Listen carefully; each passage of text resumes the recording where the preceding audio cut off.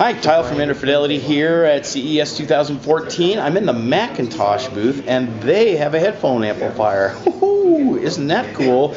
Ron Cornelius is going to tell us about it. Hi, Ron. It's good to see you.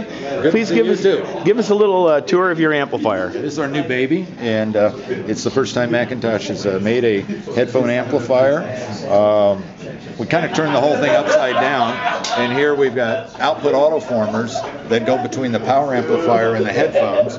So no matter which model of headphone you have, you can design the right power and impedance for that headphone. So one headphone amp could drive everything from super efficient earbuds to a large set of studio headphones that I'm sure most of you guys out there already have.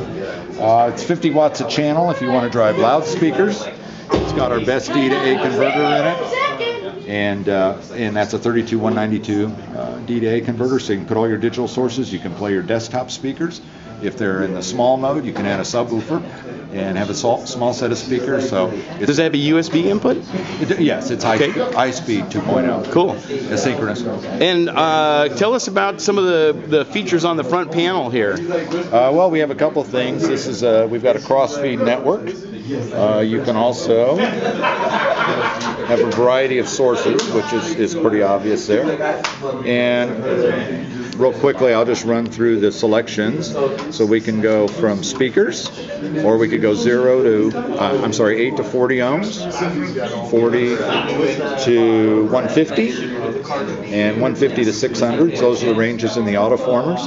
And then we've got a high-powered version of the same three steps. So if you've got really power-hungry headphones, you might get to a couple of watts output, depending on the impedance of your phones.